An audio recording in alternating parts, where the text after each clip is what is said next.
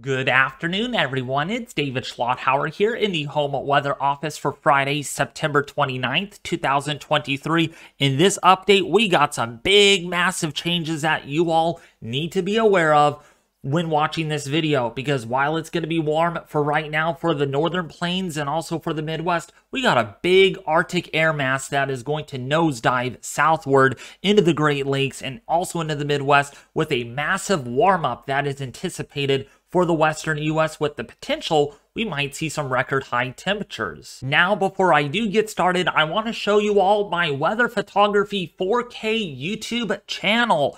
I'm using my Air 3 DJI drone to capture some of the best aerial photography such as sunsets, weather, hyperlapses, and much more. So if you haven't subscribed to the channel yet, please consider doing so. There will be a link in the description below this video. I'm gonna hopefully have a video out on that channel tonight. So if you haven't subscribed yet, please consider doing so. You do not want to miss out. Okay, so here's a look at the European model for the entire United States for Friday night, September the 29th and the 30th, 2023. We got some big changes that I mentioned at the beginning of this video that are going to be noticeable for the Midwest, especially by the end of this week. Into the weekend, we're gonna have some big time changes. Not this weekend, actually, next weekend, the first weekend of October. That is the 7th and the 8th. We're gonna really have to watch those models really closely. So let's go forward, right? Let's go all the way into tomorrow afternoon, and you can definitely get an idea that for October, or for the last day of September, we got this cooler air that is in place over California, over Nevada. We're gonna see some high elevation snow. What the heck? This is the last day of September and we're seeing fall-like weather. You know why? Because the weather pattern is pretty much drunk. It's wild, and this is going to continue. Let's go all the way into next week because this is going to transit the Midwest. And you can see a big system tries to develop here over the Dakotas, over Nebraska, over, say, Minnesota. This is for Tuesday night into Wednesday, so day 5. For October the 4th, gonna get some showers and some thunderstorms with that. Then that moves out of the area, but then this is when the big pattern change comes. We got some cold air that is going to be sinking southward, and you'll see that here on the temperature anomaly map in just a little bit, showing you just how cool the weather pattern is going to be. And look at this system. This is a big system that could develop over Michigan, over the Great Lakes and the Northeast. We're looking at some showers, maybe some snow the further north you go, where that cooler air is, that freezing line. That's the 540 line. I could definitely bring in some big changes to that cooler air with that rainfall that is anticipated. The temperature anomalies are pretty extreme. We got some very cool air over California, Nevada, also for Washington, Oregon. In fact, temperatures outside the door on my weather station that's mounted 50 feet high, reporting temperatures that are about 10 to 15 degrees cooler today than they were yesterday. We're in the upper 60s right now. That is much cooler than it was yesterday, whereas yesterday we were in the low 80s at this time. So a big contrast in temperatures from just 24 hours ago, and that cooler air is going to eventually work its way into the northern tier of the United States, but not for a while yet.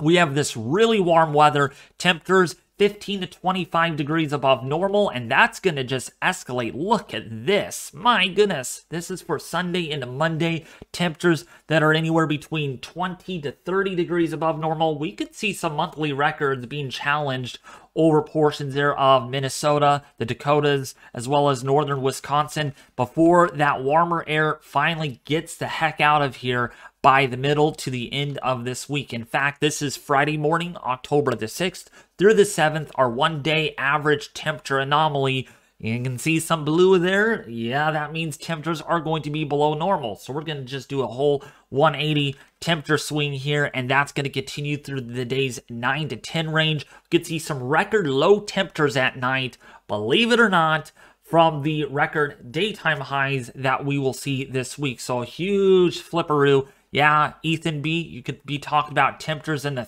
20s and 30s at night.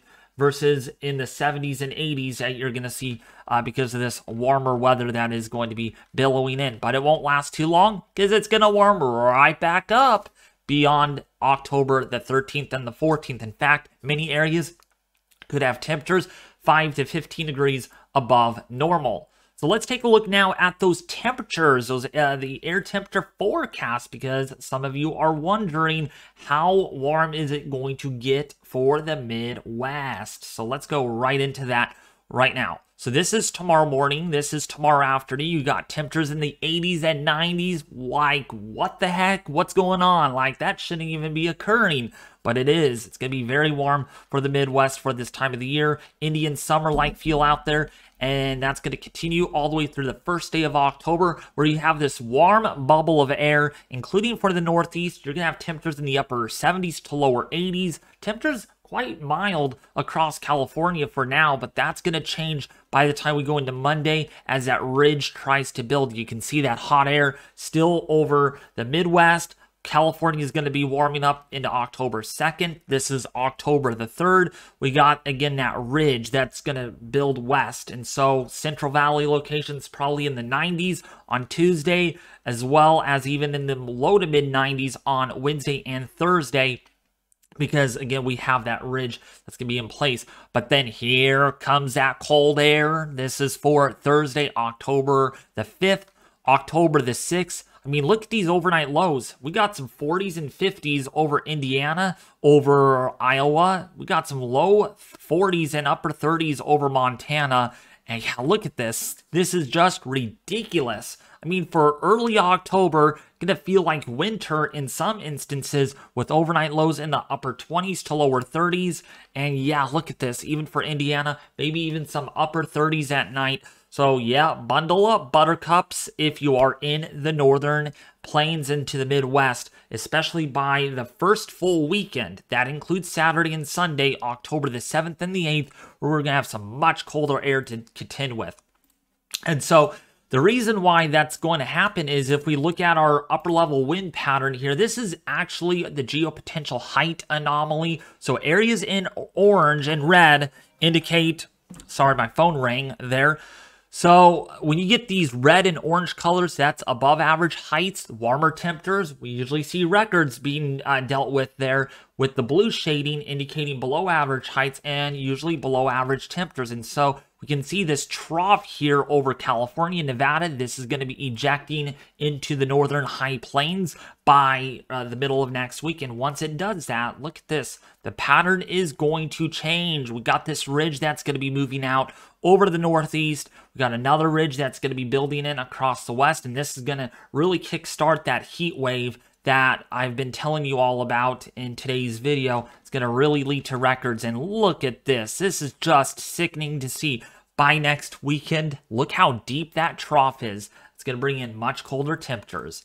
So looking at the 500 millibar wind map here, there's your trough. That's going to eject into the Rockies by Tuesday, October the 3rd. And then it's going to get into the northern plains by the time we go into October the 5th, by Thursday. And, you know, when we get speed maxes like this, this is going to bring in a big system that we really will have to monitor closely. Maybe some more rain, more severe weather events on the docket, perhaps over Indiana, over Ohio, maybe some tornadoes, that sort of thing. So again, you may want to stay up to date on my YouTube channel for that. Looking at that 6 to 10 day temperature anomaly forecast from the Climate Prediction Center, and yes, it really illustrates with what we've been talking about in today's video.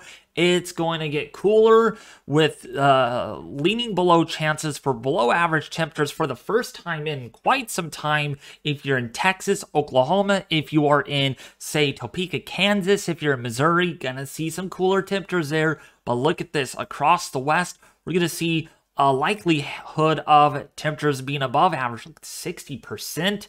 Wow, that is pretty extreme if you ask me, including for Sacramento and San Francisco. To see, again, there's at 60% right there intersecting the Fresno area to see warm temperatures there. And then, of course, if you're a multiplier, if you're in Portland in the northeastern U.S., also going to be seeing above average temperatures. Now let's take a look at your 8 to 14 day forecast. It just gets colder. I mean, look at this. Ethan B, you're in Indianapolis. Yeah, you're going to see the coldest temperatures this season so far, with a 50% chance of seeing below average temperatures in your area. So maybe get ready for the sweatshirts there. If you are in the southeast, below average temperatures are also anticipated. But look at this. This is where it really gets very dangerous. We have really warm temperatures in the 90s, maybe some low 100s there in the Central Valley.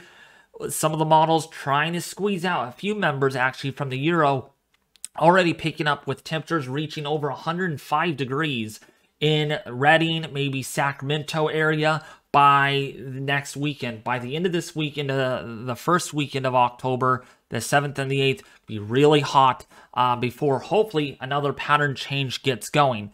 Now, looking at your precipitation forecast, it is going to be dry. It is going to be warm. We have high fire danger that might increase over the Pacific Northwest, including for Montana, Wyoming.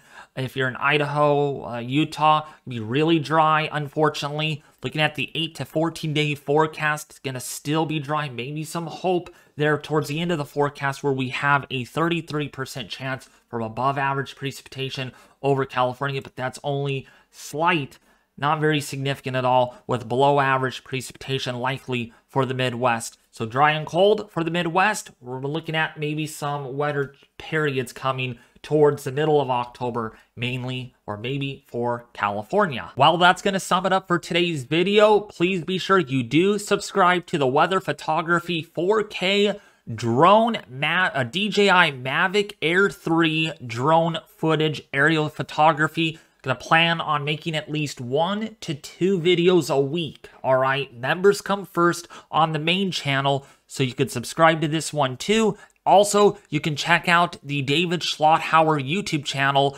today by subscribing right now below this video. All right, so there's a lot you can go and check out once this video is released. But that's going to do with today's update. Be sure to share, like, and subscribe, and I'll be back with you more tomorrow. Also, check out my social medias below this video too, such as my Facebook and Twitter.